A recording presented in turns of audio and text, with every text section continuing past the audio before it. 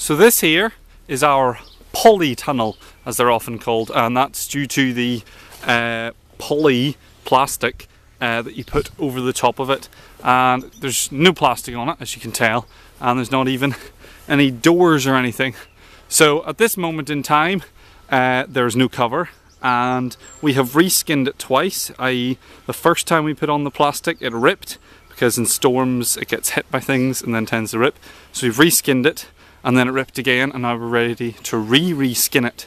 So we're going to do it in a very particular way. Now normally polytunnels are completely covered in plastic, both front, back, sides, and they just have a door for entering and leaving and so on. And the plastic is good because it provides greenhouse effect, warms up the inside. All good.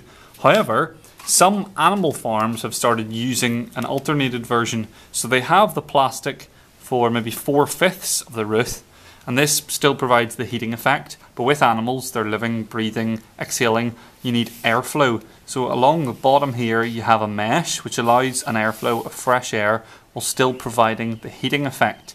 So this is what we're going to do, not because we're going to keep livestock in it, but as well as a good airflow, it also prevents rodents from scratching their way in. So what we've had previously was we've had rats and badgers and other things have dug through the plastic to get to the vegetables inside, which does sound very odd, but we have had rats dig up potatoes. So it seems everybody loves spuds. But before we place a covering over the top, we want full access to the whole area, and that's why I've stripped everything out, including the doors, and taken all the old plastic away. So in a normal year, you take your spade, you dig her in, and you pull up the ground, and then kind of break it up, and you're left with a kind of muddy patch, such as this here, which your new crop can then be planted in. Only problem is this ground is very tough and the area of the tunnel is quite large. So this year, because she's uncovered, we're actually going to plough it. Now you may think that actually sounds like a pretty easy idea, bada bing bada bum, but no, it's not quite that easy.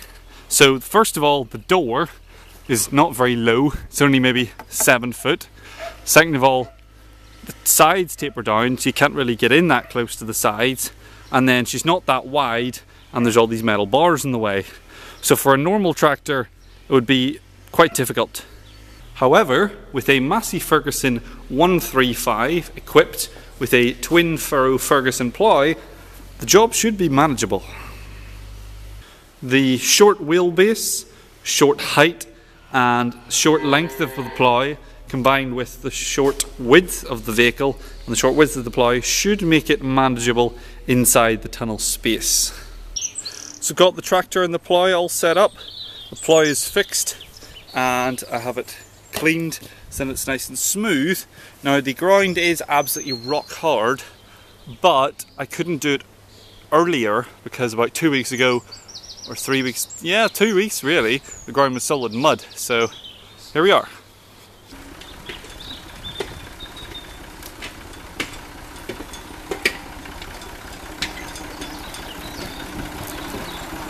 Just about fit.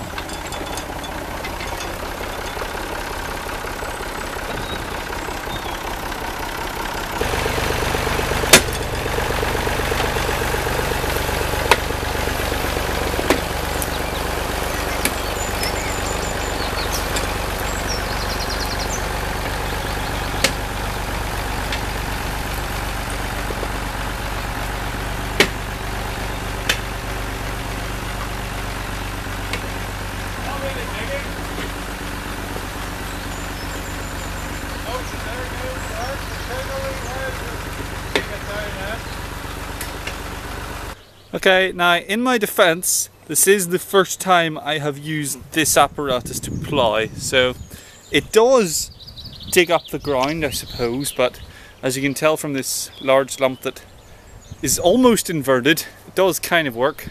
And then up here, you know, you can kind of see a bit of digging upness, so kind of works.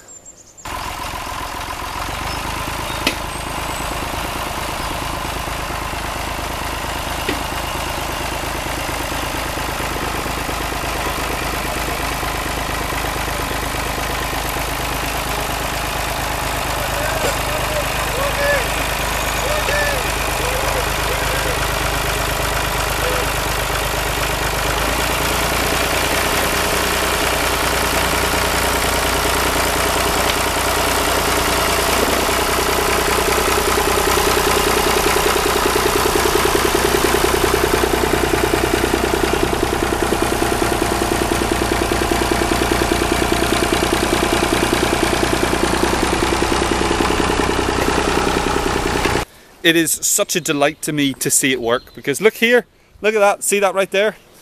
There is your track, and it is inverted, folded over, look at that. Didn't make it quite the whole way. Start to dig in here, kind of flipped it over, but look, that one worked. So yes, it does work.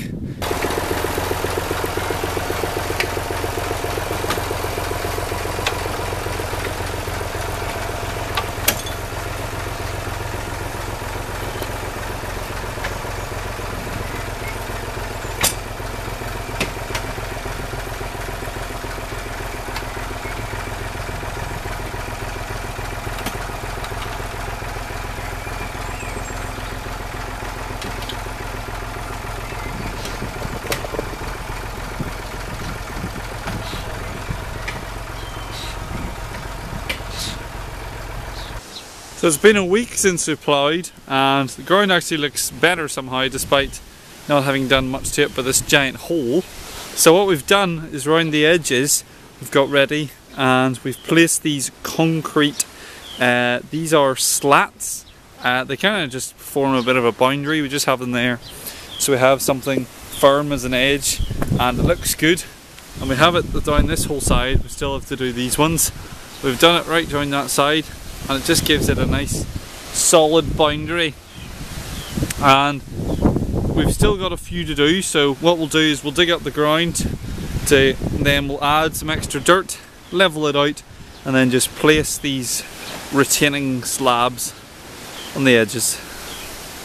So we finished laying the concrete thingy-majiggers all the way around, and we have started doing the beams. By started, I mean we were halfway, and we've also dug more and more and more. And how these work is we basically just have 2x4s, and we've got a U-bolt fastening it to the frame, and this is the height of our mesh, so that our mesh will run from the timber down to the concrete for this portion.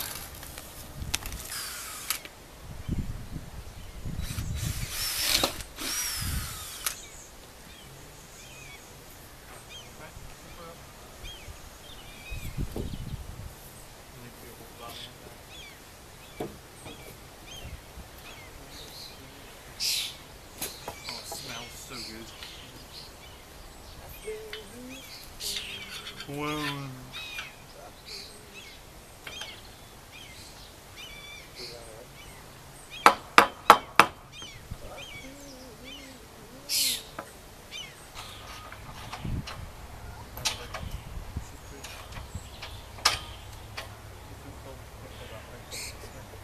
Right, next one over here. Bring a hammer.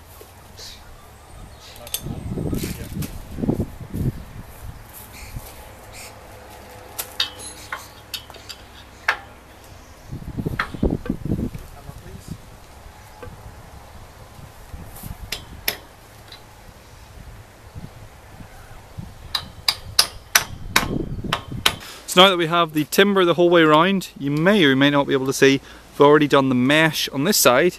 So we've got the mesh for this side, and it's a pretty simple procedure. You just tack in the mesh at this post, wrap it the whole way around, and we should have done verticals really to get it nice and tight, but it's handy enough just doing it there, wrapping it the whole way around and there, and then it's still stapled in along the top.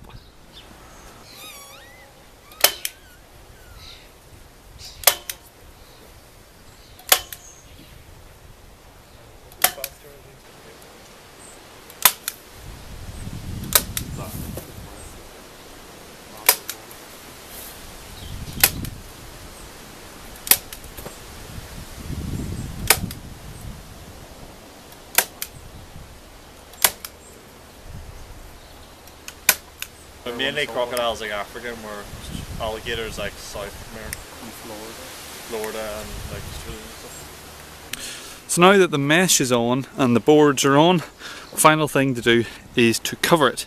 And today is that day, we are covering it today. So I've got the doors back installed, and as an added bonus, added some diagonal supports just to stop the doors sagging in that direction, because there's no diagonals and they aren't even jointed together here, they just have wee brackets.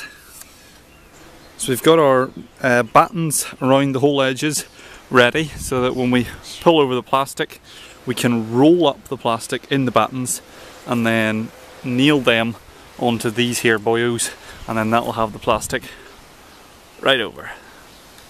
So the other thing is, on the metal parts where the plastic comes in contact, you have to put this spongy foam tape, and this prevents direct contact between the metal and the plastic, because the metal is heated up by the sun and can melt through the plastic. So you do this and it prevents direct contact.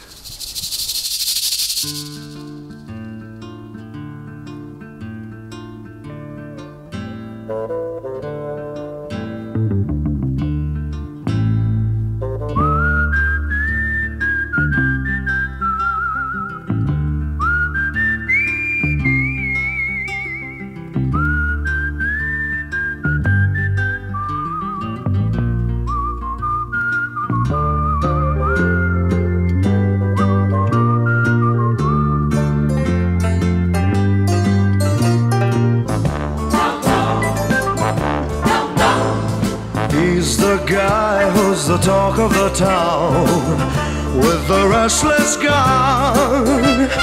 Don't you bother to fool him around. Keeps the varmints on the run, boy. Keeps the varmints on the run. You may think he's a sleepy type guy, always takes his time. Soon I know you'll be changing your mind when you've seen him use a gun, boy. When you've seen him use a gun. He's the top of the West, always cool, he's the best. He keeps alive with his Colt 45.